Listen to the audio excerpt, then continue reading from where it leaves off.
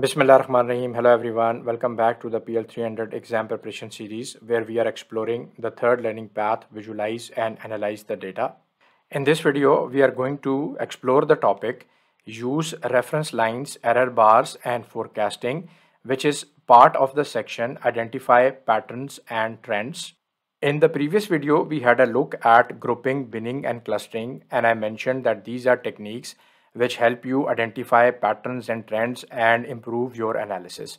Similarly, in this video, reference lines, error bars and forecastings are again some of the different techniques that you can improve to enhance your visualization and improve how you can analyze the data. So let's go to the Power BI desktop environment and explore these three topics one by one.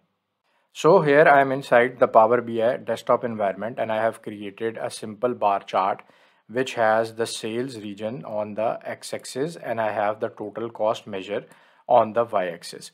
So first we are going to discuss about the reference lines. So reference lines are normally associated with the bar charts, the different types of bar charts that we have seen, some of the line chart categories that we have seen, and the scatter plot. So these are mainly the three kind of plots where the reference lines can add more to your analysis and add more value to the visualization. So let me just first explore this on the bar chart. So here I have selected the bar chart, and in the formatting options, if you come down, you have the option which says reference line. So let's now click on this reference line here, and here it says that you need to add a line. So let me just click here on add line, and it automatically comes up with a name which is line 1. So I can either by using the double click or by using the edit option I can change the name of this line, but I am not going to do it right now. The important thing here is that you can choose different kinds of reference lines. So let's have a look at what are the different types. So we have a constant line, a minimum line, a maximum line, average line, median line, and percentile line. So these are the 6 types of lines that are associated with either a statistical or you can say an aggregated computation inside the visual. So let's start by the constant line and then we are going to explore some of the others. So I'll select a constant line and here I need to give a value. So let me just give a value of, let's say, 20,000. So as soon as I give a value of 20,000, you see that on the chart there is a line that appears which was not there before. And if you come in the settings, this is the color of this line. So I can just change the color of this line to maybe black so that it is more apparent. And then there is a certain transparency which is associated. Then the style here, currently it is dashed. I can change it to a solid line if I want, or I can even change it to a dotted line if I want. And then the position, which is like if you want to see it in the front or you want to see it in the back. So this is a constant line that you can create. And the last option here is the option for the data label. So if I turn this label on, and you can see that there is a position. So let me just change it to the right position so that it is visible here. So here now you can see on the visualization that the label is also visible. And you can also change the style of this label. So you can have the data value, you can have the name, or you can have both. So if I select both, then I'm going to get the constant line 1, which is the line, the name of the line, and then I also see the value. So I can actually do the formatting based on whatever I want here in the visualization area. Similarly, you can again change the style, the color, the display unit, and some of the other stuff which is related to the data label. So we have already seen this in some of the previous videos, and I'm not going to go into this. So this is how you can create reference lines in your visualization. So if I go and have a look at some of the lines, different types of lines that we saw. So the minimum line would correspond to the minimum value in the visualization. The maximum line is going to correspond to the maximum line. The average line is going to correspond to the average point, average value in the visualization. Similarly, median line and the percentile line. So percentile line we can actually configure it to the whatever percentile we want to see. So these are all statistical parameters. The important thing is that the rest of the settings are exactly the same. You just need to understand that how these lines actually appear in a visualization. So now let's go and see a quick example of a line chart, where how we can use these reference lines inside a line chart as well. So here we have a line chart that is based on the start of the month on the x-axis and total cost on the y-axis. So here you can see that the line chart has been created, and here in the formatting area I have added a percentile line. So this was one of the lines that we saw, one of the options for this line. So if I come in this area for the formatting, here I can actually go and select the percentile value. So I can put any value here, 99 from 0% to 99%, and the here right now it is the 90th percentile to which this value is corresponding, and the rest of the options are exactly the same, that the options that we saw for the formatting of the line. And similarly, if I turn on the labels, I can see what is the value to which this 90th percentile value actually corresponds. And here if I come in the types of the lines, here we are going to see that for both the x and y axis, for a line chart you can have a constant line, and the rest of the lines are exactly the same that we saw for the bar chart. So the percentile line here is shown for the line chart, but similarly for the bar chart and also for the scatter plot or the scatter chart, we can have these kinds of lines added on those charts. So the point is that once you know what you want to actually show on the visualization in terms of improving your analysis, then you can actually come here and add these reference lines, and it adds more context and more focus on your visualization. So that was all about the reference lines. So now we are going to explore the error bars. Similar to reference lines, there is an other different kind of a bar which is called as the error bar that can be added to a visualization. So normally these bars are added to your bar charts, but you can also add those in the line charts as well. So here right now I have created a visualization where I have the sales region and the average quantity. So this is a simple bar chart which has the sales regions on the x-axis and average quantity on the y-axis. So what are error bars? So error bars actually specify a range that a particular bar in your data can take. So you have another bar which is kind of added on top of each of the bars, and this bar would signify a value. So this could be a maximum value, this could be a minimum value, this could be a upper range, this could be a lower range, it could be anything that you have to specify in your data.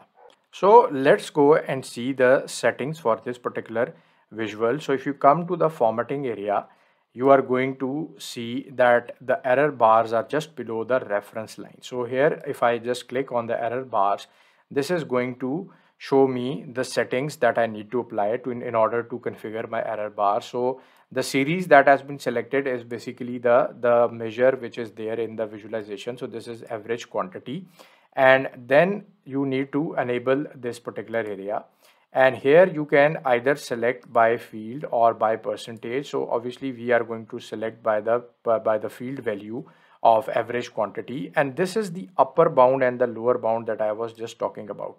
So I need to actually pull in two measures inside both of these. So one measure for the upper bound and one measure for the lower bound. So as we are having a look at the average quantity, it would make sense that I might put the maximum quantity here in the upper bound and the minimum quantity in the lower bound. So we already have these measures as part of the single aggregation measures that we created. So let me just pull in the maximum quantity in the upper bound and the minimum quantity in the lower bound.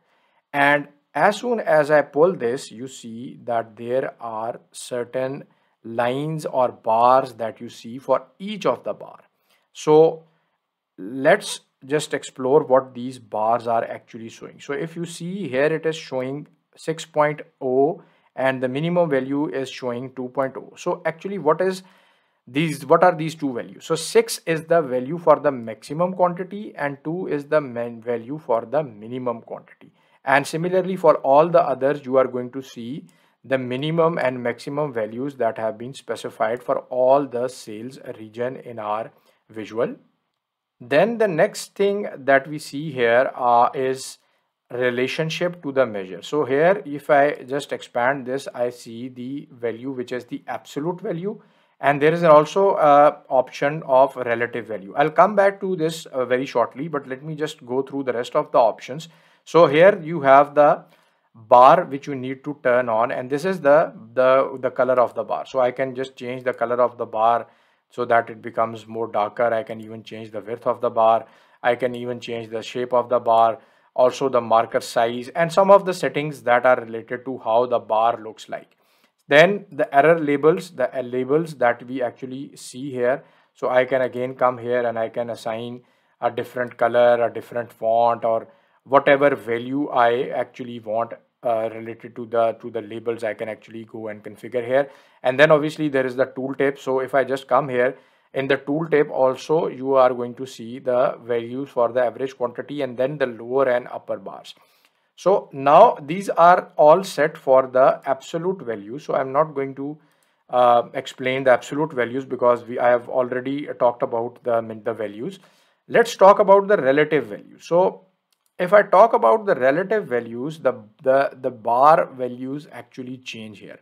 So let's see what is this value 9.2 and what is this value 5.2. How do these values come? So in order to understand how these values come, we need to go and actually note the values for the absolute bar. So the absolute value is, for the upper bound is 6 and the lower bound is 2. So how the value of 9.2 comes is that you add the value of the upper bound to the average value. Then you have the relative value, which is 9.15, or it is rounded off to 9.2. Similarly, for the lower bound, the value of 2 is added to 3.1 or 3.2, 3.15 or 3.2, and you have the value for the lower, for the relative lower bound. So if I just come back and again show it here, then you can see that this is the value which actually comes, and this is the same for all the other bars. So based upon your requirement, whether you want to show the absolute value or the relative values, then you can come and you can select the values here. So these are error bars which make more sense in a bar chart, but you can also create these for a line chart. For all the points which are in a line chart, you can actually have this kind of an error bar. So the last feature that we are going to discuss in this particular video is the forecasting feature. And this is the feature which is going to take us to the artificial intelligence based features of Power BI that we are going to explore in a few future videos, in the subsequent videos as well.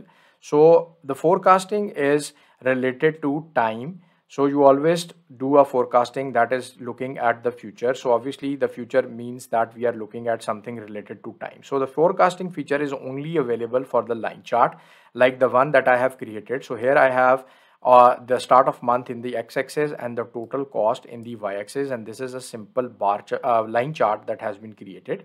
So if we come in the formatting options of this particular visual, we see that this feature is available just below the reference line and the error bars areas, and this is the feature which is the forecast feature. So I need to first turn it on in order to show something, and here now you can see that some kind of a visualization has already appeared in my area. And here if you come and look at the x-axis value, so we are having a look at the future time value. So we know that the data in our data set is only for 1997 and 98, but now we are seeing some of the values of 1999. So let's see what are the different settings for the forecasting.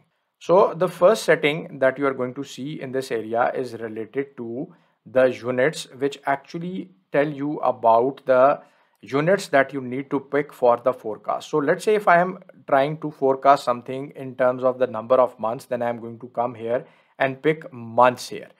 I can pick anything from seconds, minutes to the years. So all of the time units are actually covered, and also you have the option of points. So this points is actually based on the number of data points that you want to capture. But let's keep it simple, and I'm going to select the months here. And let's say I want to specify the forecast length is as 6 months. So I'm actually trying to look at 6 months in the future. Then there is this option ignore the last. So if in the prediction that you are trying to make, do you want to ignore any period from your data set, then you can specify that, okay, I do not want this area. So I am not specifying anything here. So I'm setting the value as 0.